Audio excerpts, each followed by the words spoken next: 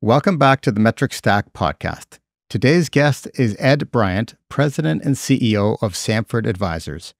During his career, Ed has raised over $20 billion in equity and debt capital and completed over $10 billion in M&A transactions.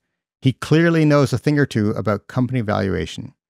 Today, we're going to be chatting with Ed about moving the needle on your company's valuation. My name is Allan, and I'm joined as usual by my co-host, Lauren Thibodeau. Ed, a big welcome to the show. Thanks, guys. Happy to be here. Great to have you here, Ed. And before we dive too much into details, would love to just have you level set for us. Could you define valuation and tell us why it matters? That is a great question and one with many different answers, but I'll give you my answer. So I think you can either be very theoretical with valuation. You can, approach it like when you're doing a company valuation, you go hire an auditor and they can give you a 50-page report that tells you what they think your company is worth.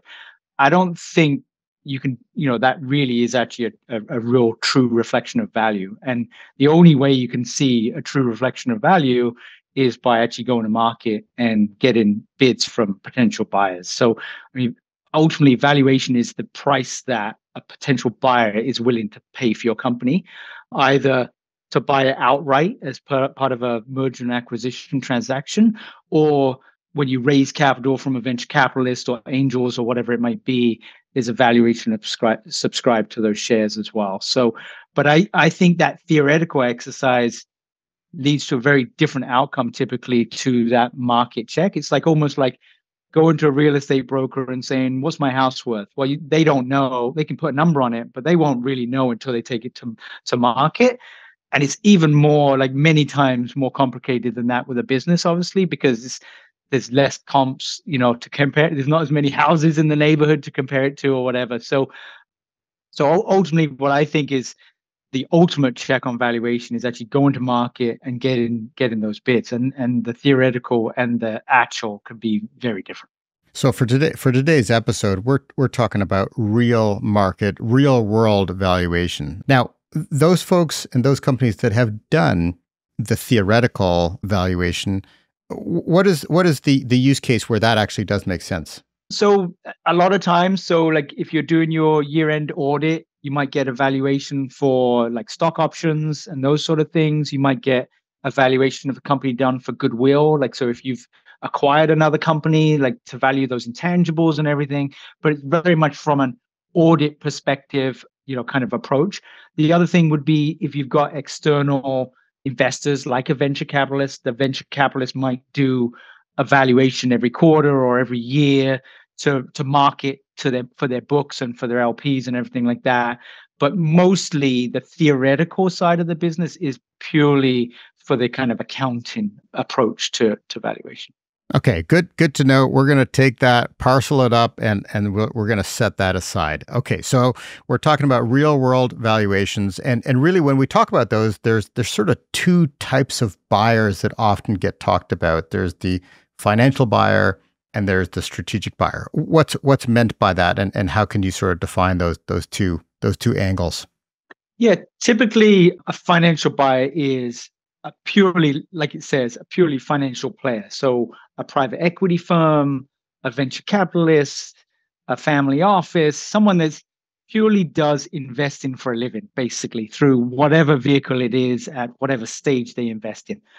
A strategic buyer is normally a company buying another company. And historically, it's been more than just a financial analysis. It's about, what's the synergies between merging these two businesses? What do you bring more than just the revenue you bring to the table? What else do you bring to the table that can accelerate my business in a certain way, either through product or technology or sales or cross-selling customers, whatever it might be. So that's typically the difference.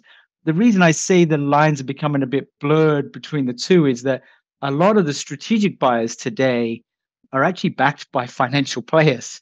So when we sell a business, it's normally sold to a strategic, but they think like a private equity firm, which is a very financial buyer. So, and I would also say a lot of the pure strategics, so like public companies like Apple, Google, whatever it might be, they unfortunately internally hire a lot of ex-bankers like myself on their stuff. So what becomes a strategic acquisition for someone like a Google is the process of buying that company is actually run by a financial person who thinks much more like a financial player as well. So I think if anything, there's been this kind of convergence and almost professionalism of the strategics to bring them closer to the financials.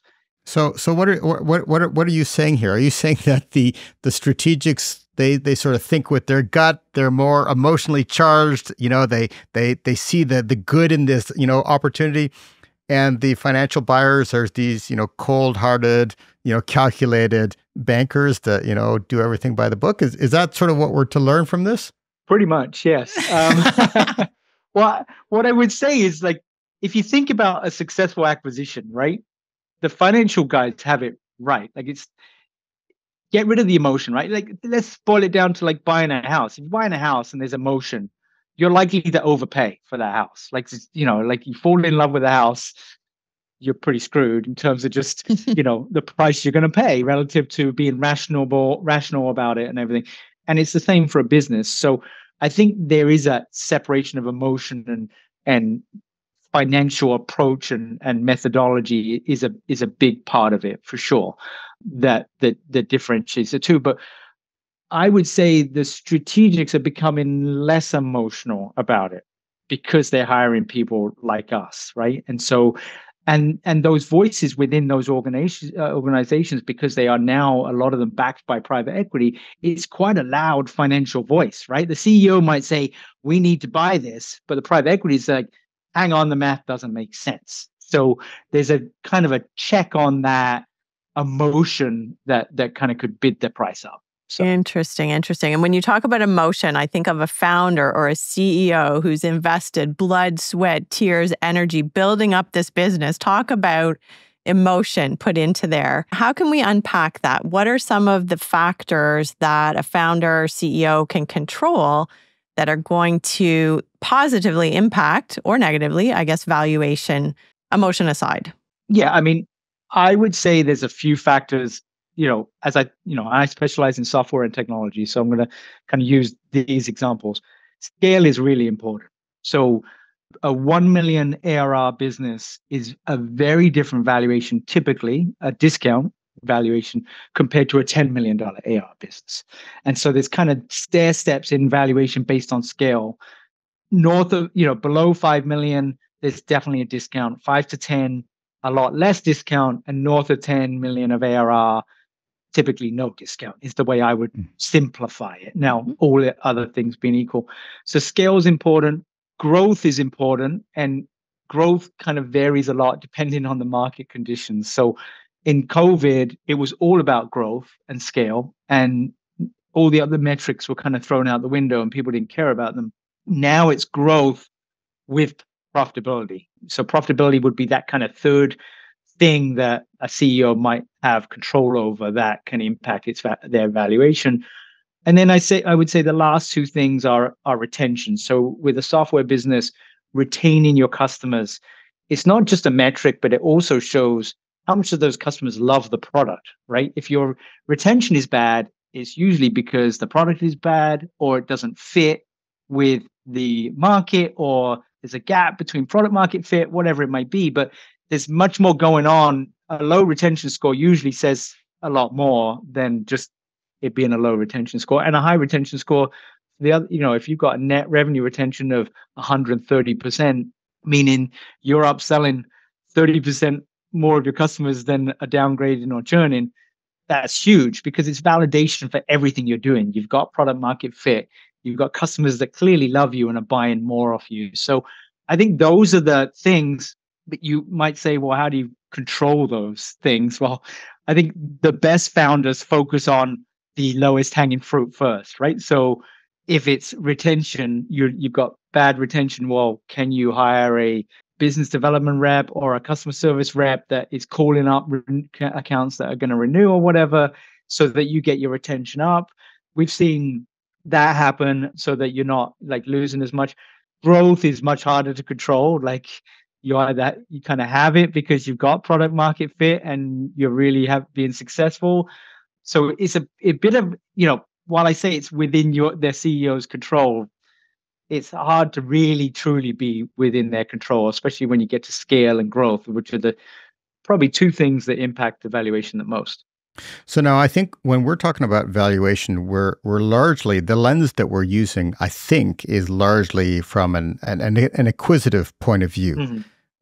Now, does this differ when you're looking to raise funds from a venture capitalist? And yes, I think there's a discount when you're in the early stages, right? There's more volatility.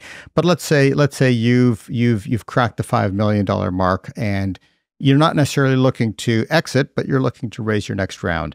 Does the same math hold true? Is it still sort of, growth, profitability, retention, all of those things? It's a great question. I think probably the only real difference is profitability.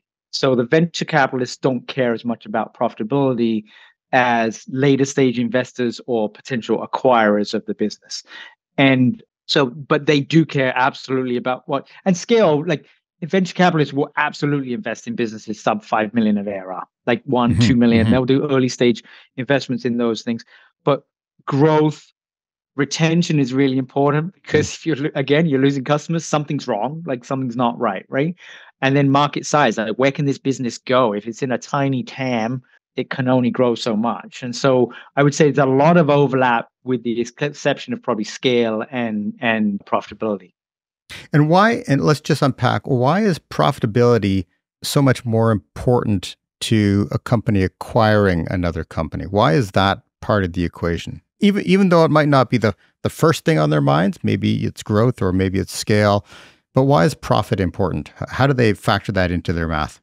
Yeah, I mean, they factor in because it basically gets added to the purchase price that they're going to pay, right? So let's say they pay $10 million for a business, but the business is losing $5 million a year, and it's going to take them 3 years to get it to kind of break even, or there's going to be 15 million of losses before they can get it to break even.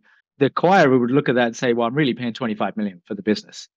And so that has to come from somewhere. Either the acquirer says, okay, I'm okay with that, and I'll take that risk and I'll pay ultimately 25 million, or they might say, well, I need a discount off the 10 million that I was going to pay the founders of this business to acquire it. So, it shifts, right? It depends on the market. Like the last couple of years, profitability, we sold many businesses that were not profitable and were burning a lot of cash, but they were growing. And that's all the buyers cared about. Even private equity buyers were happy to buy businesses that were losing money. I think as the market has become more cautious, since interest rates have really risen, that has been a driver for, okay, well, it's got to be growing and profitable at the same time. So you'll hear, a metric a lot of people are talking about now, a rule of 40. So that's your revenue growth percentage plus your EBITDA margin percentage. Is it above 40%? That's, I would say, best in class is not a rule of 40 anymore. It's more like rule of 50 or 60. So those two things combined, but it can't, especially for an acquisition, it can't all be coming from revenue growth. It can't be 50% revenue growth and 0% profitability. That's going to get a lower multiple, I would say, than 40% revenue growth and a 10% EBITDA margin, if that makes sense. So. Yeah, it absolutely does. So let's go external for a minute. You touched on some things that to some degree CEOs can control.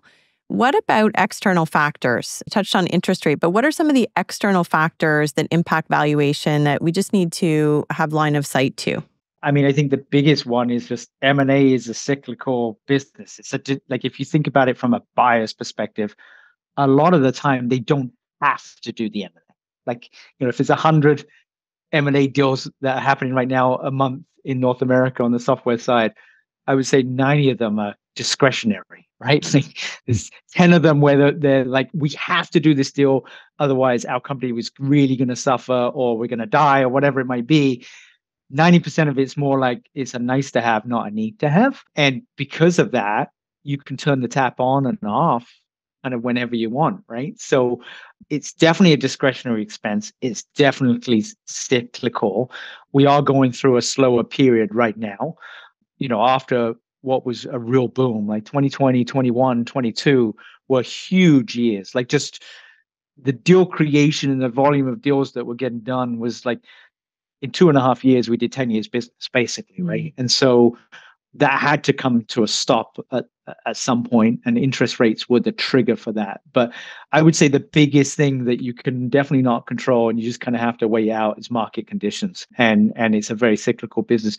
What is interesting, though, is it seems like the cycles are getting a bit shorter in terms of the down cycles, because there is so much money that's been raised dedicated to buying software businesses. So there's hundreds of funds in the US mostly that are dedicated to buying software business. So private equity firms that just have a mandate to buy software, and they have raised tens of billions or hundreds of billions of capital over the last 5 years, and they have to deploy it at some point. Otherwise, they give it back, right? That kind of makes them the cycle shorter than they have been historically, because there is so much money that has to still be deployed. So that's interesting. So the strategics might have the luxury of sitting out or being patient and not deploying.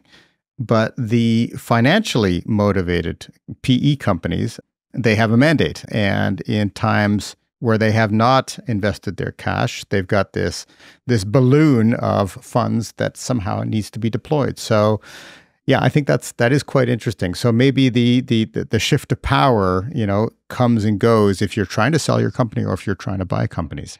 Yeah, yeah. And sorry, I'll finish that thought for you. Like, so in 2020, I'll give you an example. 2020, the shutdown happens in February, March. The first calls we're getting in May and June are from private equity. Like, the strategics are nowhere until the end of that, like September, October. They're much more cautious. They don't have to deploy, and they're not calling, right? And then they're calling much later. So there is, a very recent example of the private equity guys coming back to us much quicker than the strategics. Yes. Let me actually just do a bit of a sidebar as well, because I'm just thinking, when you talk about valuation, you picture a number in your mind. Is it 20 million? Is it 50 million? Is it 100 million? Whatever it is. But of course, that number is not necessarily what the company gets. There's often terms that come along with any kind of acquisition. So maybe just a quick sidebar on kind of what are the typical terms that, if somebody says valuation, I've got a valuation of X, it's not as cut and dry as just, we're going to get $20 million in the bank as soon as this deal is over. What are some of the things that a founder or a CEO would have to think about? Yeah, that's a great question as well. Like, there's so many components to it, right? So the headline value might be the 20 million that you mentioned, but it might be 10 million of cash. There might be 5 million of an earnout, or there might be 5 million of stock. So there's a lot of different ways that 20 million pie can be sliced up between those different components. In bull markets, the deferred things like stock and earnouts definitely decline. And so the last couple of years, we were pretty much selling most of our clients for all cash at close. So the 20 million would be in your bank account the day it closes. Now, with a little bit more caution and a little bit more, okay, show me that, I should believe your projections and that you're really going to do what you say you're going to do.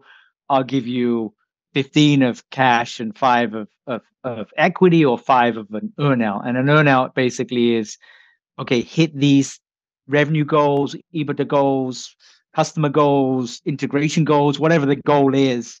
You hit the goal, you get paid the extra money, usually deferred over 1, 2, up to 3 years or so.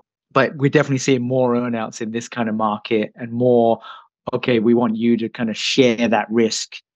It's kind of, I almost say it's a show me market versus a tell me market. Don't tell me what you're going to do. Yeah. Show me what you're going to do, and have skin in the game that reflects that. Oh, I love that. I love that. So in a show me scenario like that, where you need to hit certain goals let's say it's post acquisition. Let's say it's a purchase by another company and you need to perform. What are some things that you've seen go horribly wrong? What are some things that you would counsel founders to make sure they do, even ahead of the transaction, to set themselves up for success? I think give yourself more time in an earnout. It kind of sounds counterintuitive, because let's say you have a deal and they say, okay, we're going to give you a 1-year earnout. You hit this revenue goal, and then you get paid out. Well, everyone wants their money sooner. But the problem, what I've seen with earnouts, is the expectation of like integration of the two businesses, get in their sales force to sell your product and really to get things humming, it always takes longer. So a lot of the time, my coaching is more like, okay, they've offered a 12-month earnout. It's counterintuitive, but why don't we make it 24?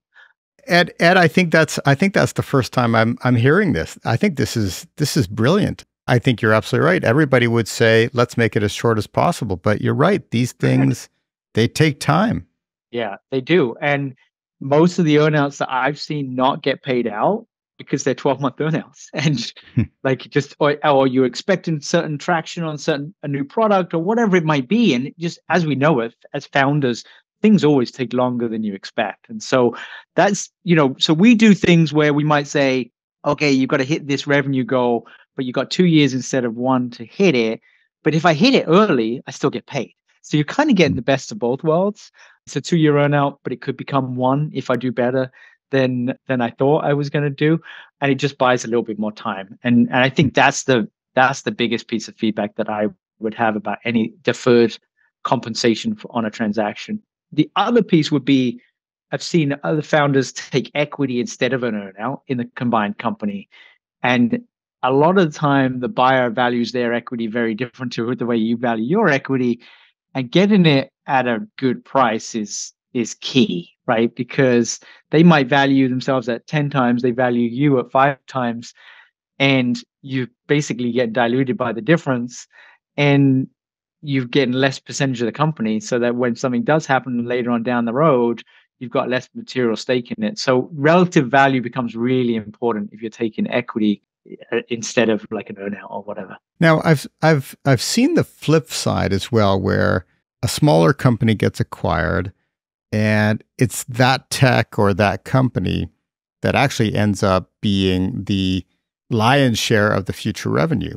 Now, maybe this is sort of a mystical, wonderful scenario that, everybody dreams of, but, have you seen that, and are there any differences that you can share if you've seen scenarios like that?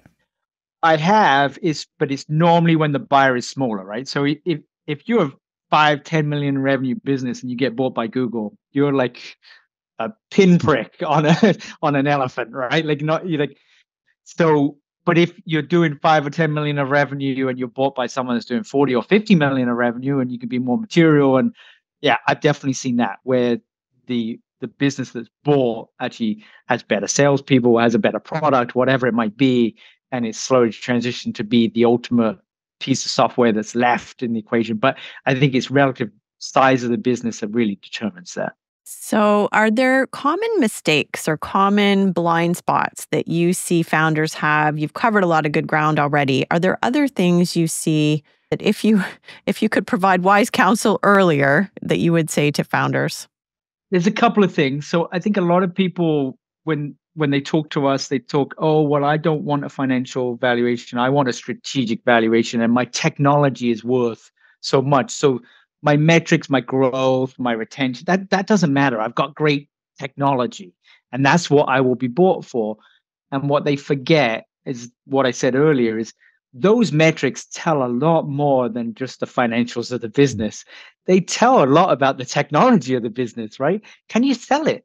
No one's buying it. Then maybe you don't have product market fit, right? So I think we hear that a lot. Oh, well, this would be a technology acquisition, and so they're blinded by the technology and they're ignoring the metrics of the business that speak volumes about how good is the technology. And I get that so much, and that disconnect, especially for technical founders, of the technology is fantastic. Well, why is no one buying it? Right? Like that's for me is the biggest thing. Or why can't you keep a customer past a 12-month contract? As soon as their contract comes up, they don't renew. That speaks volumes for me. So I think, being focused on tracking those metrics of the business as well as the technology, and not just pouring everything into product, but listening to those signals outside of the product is just as critical. And I think that's a mistake that a lot, especially technology founders, have, because they're much more technology minded than sales minded or whatever it might be.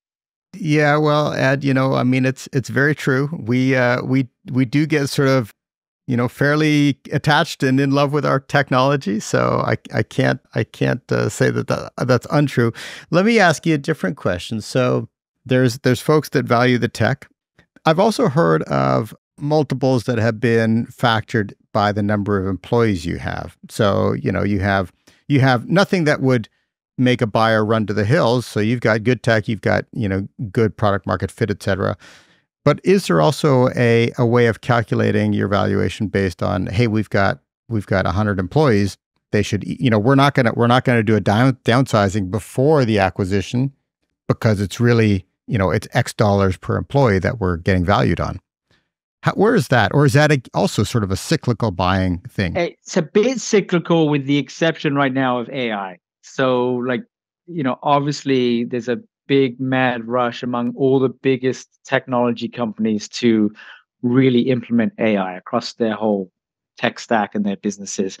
And so if you're a 100-person AI firm with 90 data scientists and AI experts, that can be definitely valuable. So we've seen that before where we had an offer actually from one of the big 4 technology companies purely for data scientists, and then they priced it per head for the data scientists. But that is cyclical as well. And it's, so I would say it applies to AI right now, but with the kind of loosening of the tech market now that's going on and the labor market not being quite as tight as it was, I think it's less important today than it might have been a year or 2 ago. So, Ed, we're gonna have to wrap it up soon, but I wanted to ask, so we're doing this recording at the end of November. So just to put a date stamp on when the recording was done, what's your prediction for what markets, what valuations are going to do in the tech space, over the next 12 to 24 months? I think in the current market, I'll start there and then where we can go.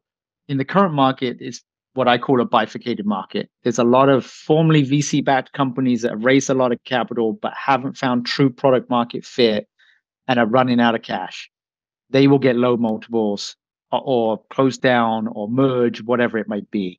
And that's going to continue for a while because there's a lot of those businesses, vintage VCs, 2020, 21, 22, that have still got to kind of flush through the system.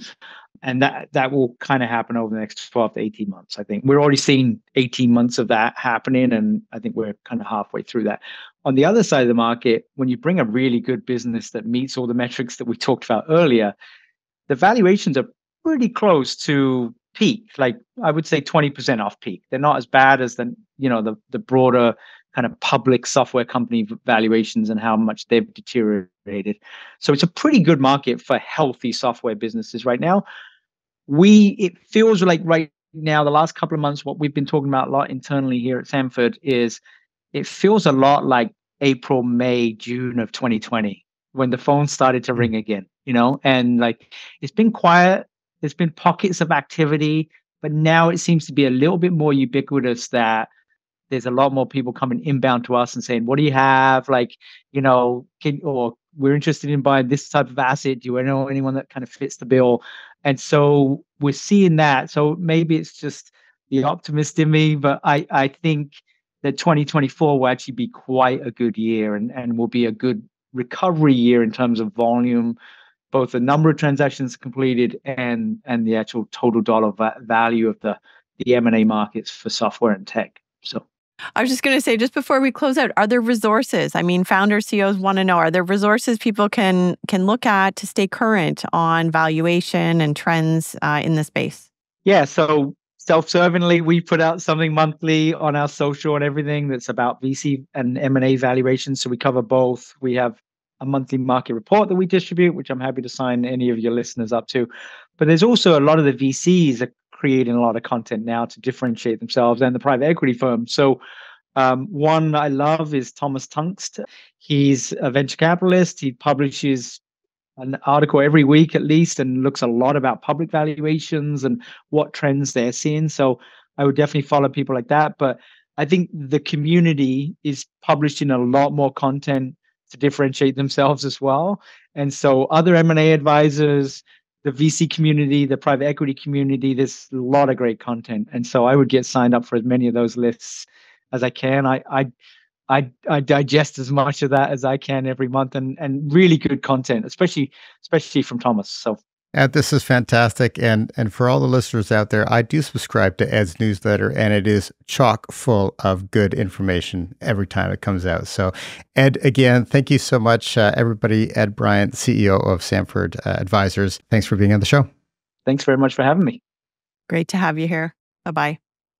If you enjoyed today's conversation about metrics and data, be sure to check out Metric HQ, our online resource for the metrics that matter most to you and your business.